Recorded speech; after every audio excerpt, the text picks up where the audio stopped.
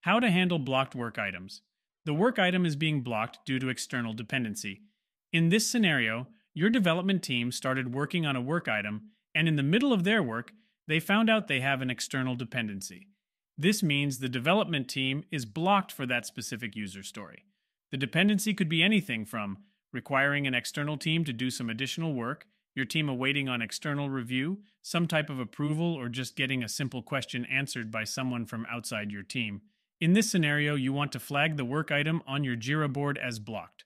I recommend you use the flag functionality in Jira by right-clicking on the user story and selecting Add Flag. In comments, you should add all the details of the issue and tag the people needed for helping with the issue. When people are tagged in Jira comments, they get notified of the message, usually by email, and in the notification section of Jira as well. Flagging work items in Jira using this method turns the card yellow, which makes it easier to identify the blockers on your board. Keep in mind, blocked items still count towards the WIP limit. As long as the work item is still a priority, the card should stay in the same column until it gets unblocked. Everyone should work towards removing the block with the delivery lead leading the effort. Once the work item is unblocked, the Jira flag is removed and the card continues through the regular Kanban workflow. In the case the blocker cannot be removed for a long time, the team can discuss other options and potentially agree to move the block card back in the backlog until a solution is found. Moving the card back in the backlog should be an exception. An example of this type of blocker could be due to the need of having another team doing development work, which might not be available for support at that time. If you run in this scenario, make sure you continue to enter comments under the blocked card in the backlog. You should still have the flag on, so the work items stay yellow even in the backlog. As the delivery lead, you should continue to work with the other team on solving the dependency.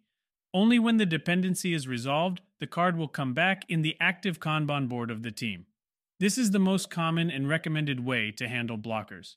I do want to take a minute and call out another way, which I've seen teams approach blockers that is not a great practice. Some teams create a column on their Kanban board specifically for blocked items.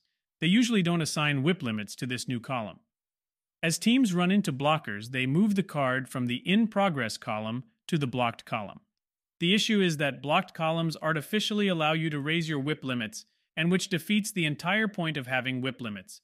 A blocked column is an anti-pattern in Kanban. It breaks the entire point of managing flow and removing the impediments that are halting the workflow. Traditional management might like this approach because it maximizes utilization and capacity. However, it does not provide flow of value to customers. This method just games the workflow to keep busy without solving problems. In this section, we will look at the main Kanban flow problems and challenges. In this scenario, testing is blocked because prior step has no items done. In this case, the quality assurance engineers have finished their user stories and no other work items are done from the development side. As you can see, the dev done columns are empty and the developers are all working on in-progress items. In this scenario, testers might find themselves without any user stories anywhere from a couple hours to even a day or two. In this case, the testers should first reach out to the developers and see if they can assist with anything on the implementation side. If the testers are not able to help on the development side, they should stay productive by improving their test coverage by writing automated tests, or improving their test cases, expanding documentation, or improving their tooling. They should always be working on improvements that will make them more efficient and improve the quality of testing in the future. Another challenge could be, development is starting to get blocked due to testing. In this scenario, development is at its WIP limit and testers still have items in progress. At this point, developers should reach out to testers and see if they can assist them with their testing instead of picking up additional user stories from the Ready column. All developers should be able to test as well, as long as they are not testing their own work. Developers might not be excited to perform testing instead of development. However, keep in mind the goal is for the work items to flow smoothly through the Kanban and to minimize lots of in-progress work. This scenario should be an exception. If you find yourself in this scenario a lot, you should discuss with your team and identify the main source of your bottleneck. If needed, you can adjust the WIP limits, but make sure you understand the real source of your issue first.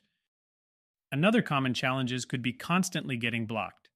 If your team or work items seem to find themselves blocked a lot, you should have a discussion with your team and identify the main sources of the problem. For example, If your flow through each step is uneven or takes a long time, it could be that your work items are too big and need to be broken down into smaller user stories. This should be done during a refinement session with your team and before the cards get into your ready column. If a step goes from having lots of work to no work at all, try to increase the WIP limit for that step by 1, so that you create a buffer to handle the variation.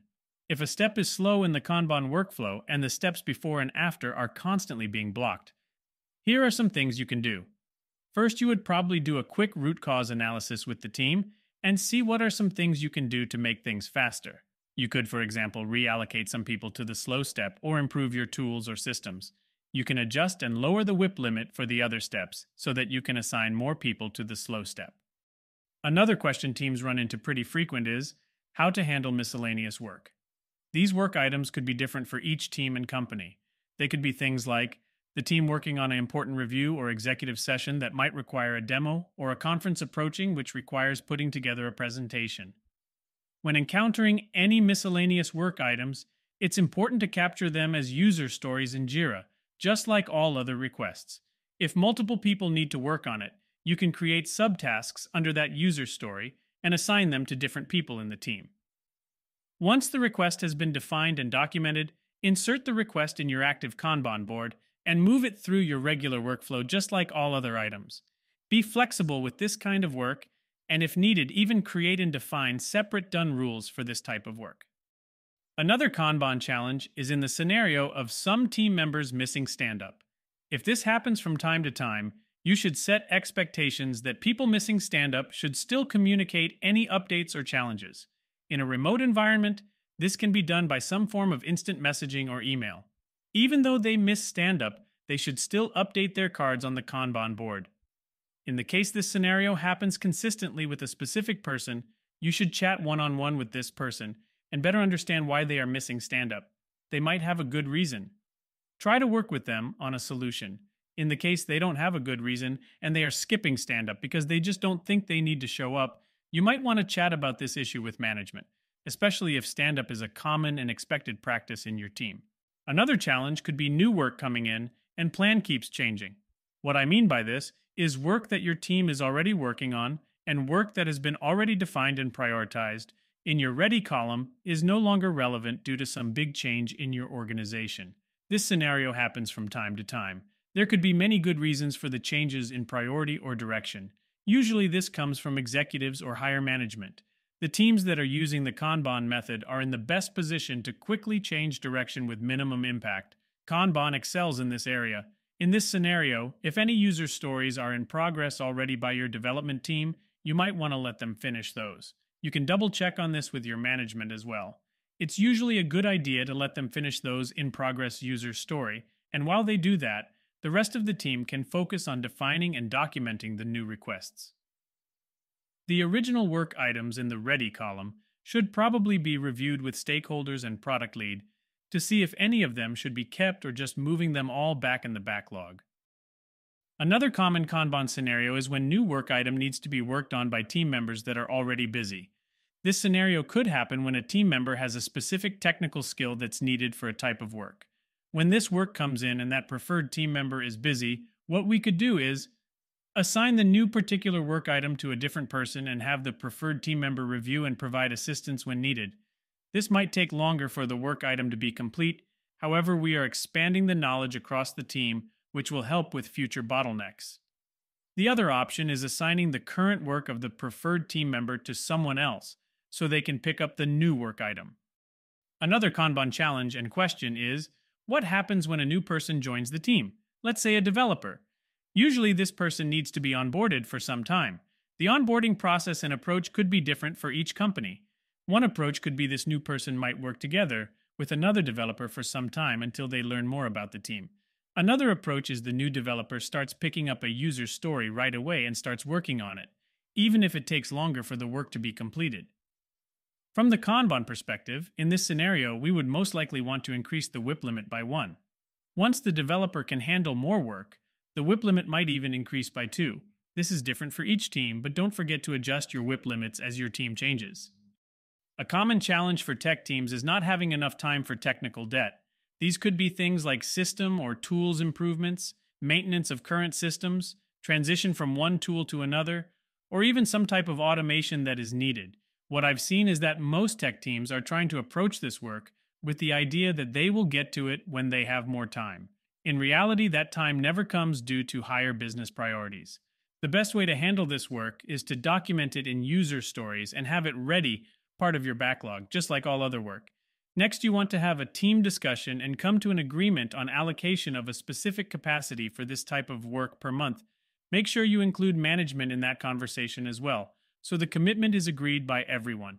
Next, you will have this work go through the same regular Kanban workflow, just like all your other work. You can use one of your classes of services, like the intangible class, to track this type of work and make sure the capacity the team agreed on per month is respected. The last Kanban challenges we will cover in this section is when teams get too excited and focus more on process than delivery results. At the end of the day, all the process and Kanban method outlined in this class is to deliver results and complete quality work in the shortest time possible. The Kanban method is one of the leanest and lightest approaches compared with a lot of other delivery approaches out there. You want to make sure the process doesn't grow artificially and start slowing the team down on delivering results. When you start as a new team, usually you want to be more strict on all the Kanban rules and approaches we discussed so far in this class. However, after the team matures and understands the concept, feel free to be more flexible. This could include WIP limits, the classes of services used, or any policies created by the team. You want to establish a trust with your team. With that said, you don't want to compromise the quality of the work delivered. A good practice is to review all your processes and rules from time to time and ask yourself which of those things are still needed. Most teams add processes and rules, but don't remove any of them, which might result in slowing delivery. And with that, we end this section. Next, we will chat about the exciting topic of metrics.